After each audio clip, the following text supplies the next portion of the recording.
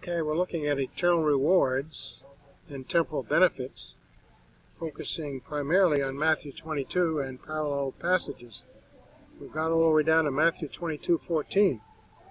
We hit 22:13, where a guest arrived at the wedding banquet in the millennial kingdom on the earth, which is the wedding banquet of Jesus Christ in his second coming, as he is celebrating the wedding banquet to his marriage in heaven with the bride of Christ, the church. And many of the church and other believers will be invited. All will be invited. But they will not be allowed to attend if they don't wear the proper wedding clothes, which implies, have you been faithful in this mortal life? So the king then told the attendants, tie him, the unfaithful believer, hand and foot, and throw him outside into the darkness, where there will be weeping and gnashing of teeth. Relative darkness in the wedding banquet to what is outside, which in wedding banquets in the first century, there were no street lights. It was pitch black, pitch dark. But the wedding banquet itself would be well lit with all kinds of candles and lights and bright. For many are invited, verse 22:14, but few are chosen. Many are invited, all are invited into the wedding banquet who are believers. There aren't any unbelievers invited because they'll be gone. They're not invited into the kingdom of God and then into the wedding banquet as a celebration of the wedding between Jesus Christ and his bride, the church. So all tears will be wiped away eventually, though. And the regret will be just for a season. While there will be a season of regret and remorse, and weeping and gnashing of teeth, tears will be wiped away on into eternity future. This is relative especially to the believer, who recognizes the loss of rewards that he could have had he been persevered in the faith and reached out and joined the point of view of Christians to serve the Lord and not be enamored of the temporal life. It's either one or the other. Compromise between the two, and you got neither, because you have one hand in the temporal life, and then you whittle down the doctrines of the faith and serve only as you decide to serve instead of as the Lord brings opportunity to you, which is worthless then. So, Revelation 21, 1-4a. And I saw a new heaven and a new earth. For the first heaven and the first earth passed away, and there's no longer any sea. This is for believers. Unbelievers don't get to be into the new heavens and the new earth. Notice that the setting of this passage is the commencement of the new heaven and the new earth, when the new Jerusalem comes down from heaven. Old Testament has some passages on that, in Ezekiel, for example. And I saw the holy city, New Jerusalem, coming down out of heaven from God, made ready as a bride adorned for her husband. And I heard a loud voice from the throne saying, Behold, the tabernacle of God is among men, and he shall dwell among them, and they shall be his people. And God himself shall be among them. And at this time every tear shall be wiped away. And he shall wipe away every tear from their eyes. All saved people, Revelation 20. You have to look at what Revelation 20 had to offer. Let's just take a look.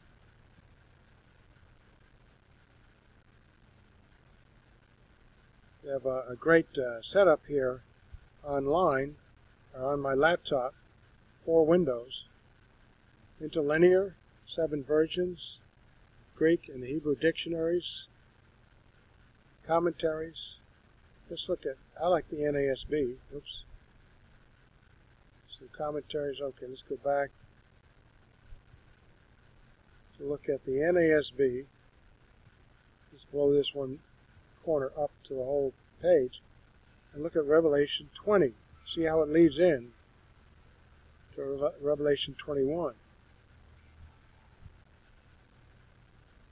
Oops, Revelation 20.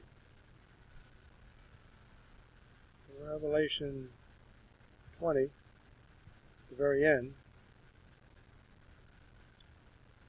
And I saw a great white throne, and him who sat upon it, from whose presence earth and heaven fled away, and no place was found for them. And I saw the dead, the great and small, standing before the throne, and books were opened, and another book was opened, which is the book of life, and the dead were judged for the things which were written in the books according to their deeds. These are the unbelievers. And the sea gave up the dead which were in it, and death and Hades gave up the dead which were in them, and they were judged every one of them according to their deeds. Then death and Hades were thrown into the lake of fire, and this is the second death, the lake of fire. And if anyone's name was not found written in the book of life, he was thrown into the lake of fire. So all unbelievers are gone. Now we go to Revelation 21.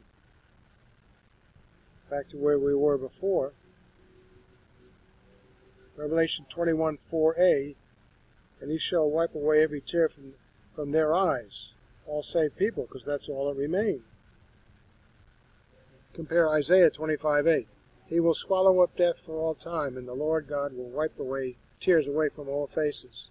So heaven promises different levels of reward and capacity of enjoyment.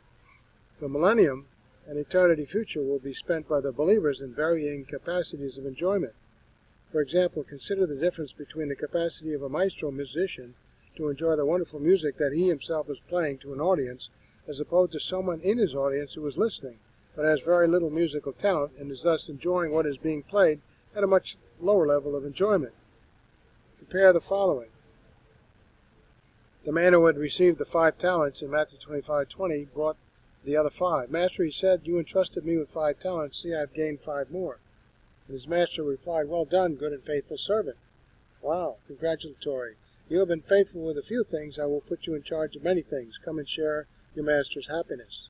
So you're going to be happy when you get to eternity, except for that 1,000-year period of millennial rule if you weren't faithful. If you were, you're going to come and share all the more in your master's happiness. The man with the 2 talents also came.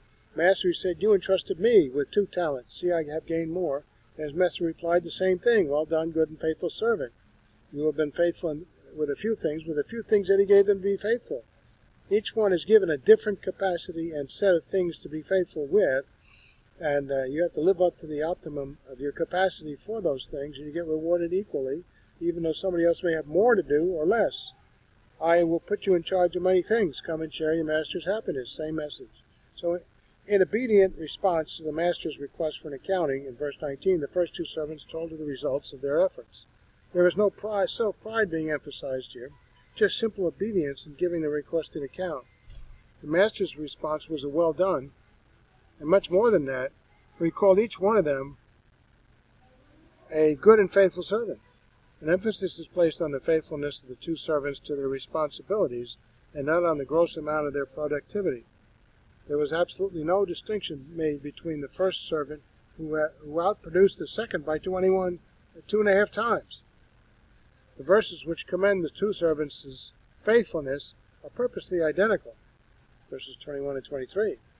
God in his sovereignty has decreed different gifts, divine good production capacities and responsibilities for his kingdom to different individuals. He rewards according to the individual's faithful obedience to his assigned tasks. Luke 12:48b corroborates this. From everyone who has been given much, much will be demanded, and from the one who has been entrusted with much, more will be asked.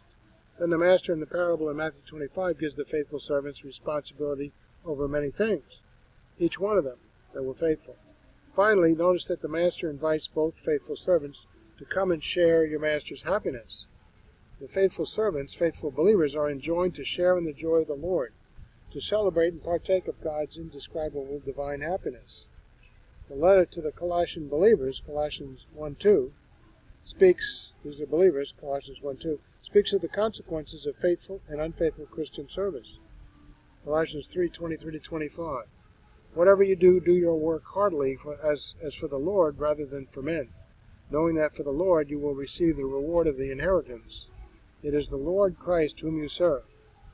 That's not the inheritance of eternal life which is by faith alone, but the reward of inheritance, co-rulership, and ownership in the kingdom of God.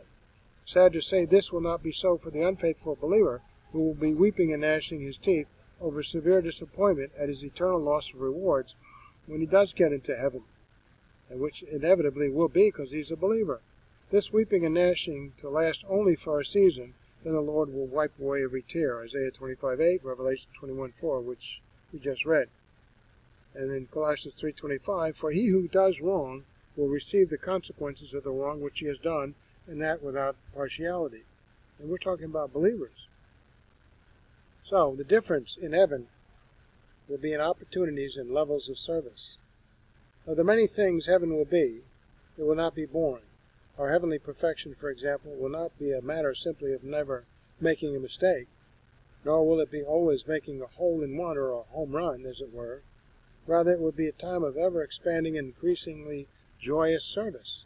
And the saints who then will serve the Lord the most and rejoice the most will be those who have served the Lord most steadfastly while on earth.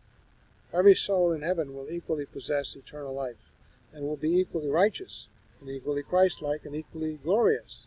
Everyone will be equally perfect, because perfection has no degrees.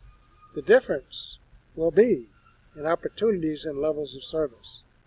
Just as the angels serve God in ranks, so will redeemed men and women, and the degree of their heavenly service will have been determined by the devotedness of their earthly service. So MacArthur continues to write, heaven will not involve differing qualities of service, because everything in heavenly is perfect.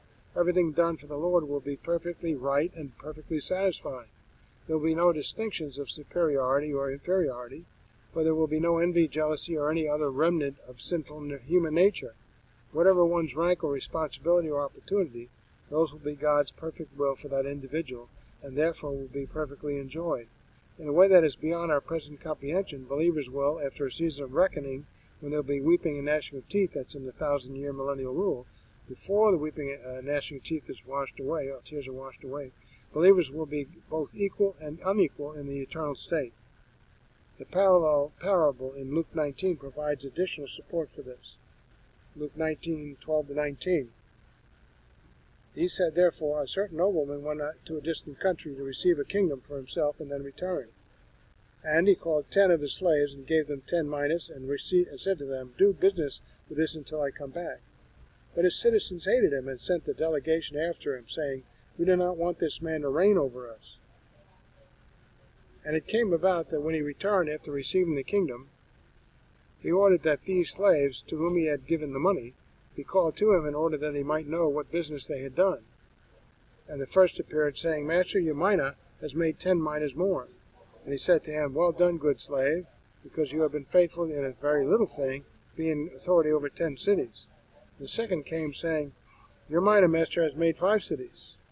And he said to him also, and you are to be over 5 cities. The second servant did not receive a well done, however, his work being productive but not up to expectation, as was the first servant's.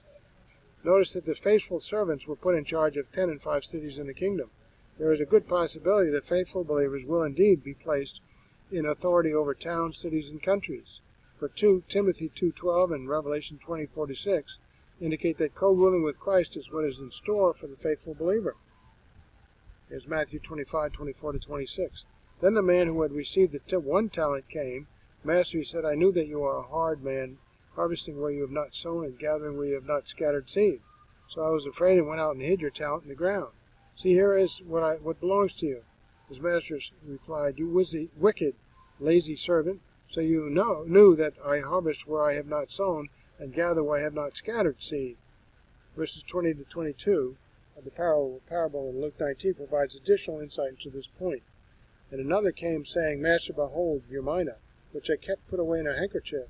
For I was afraid of you, because you are an exacting man, and you take up what you did not lay down, and reap what you did not sow.